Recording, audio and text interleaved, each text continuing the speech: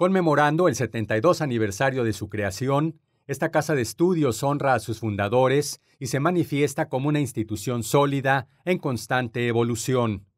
Habla el doctor Octavio Herrera Pérez, director del Instituto de Investigaciones Históricas de la UAT. Bueno, en primer término hay que subrayar la importancia que tiene el que nuestro rector haya hecho un recuerdo, una atención a la memoria histórica respecto al origen de la universidad. Hay que decir que, aunque sabemos que se establece un 30 de octubre de 1950, cuando la Asociación Civil Educación Profesional de Tampico constituye las escuelas de Medicina y Derecho, justo en el puerto Jaibo.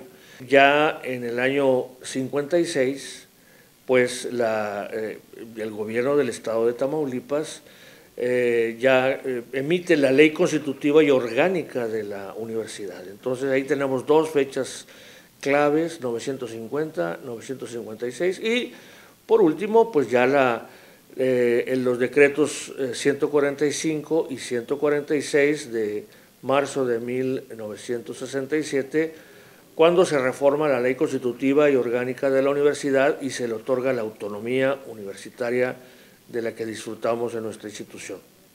Para UAT Informa, Raúl Teja.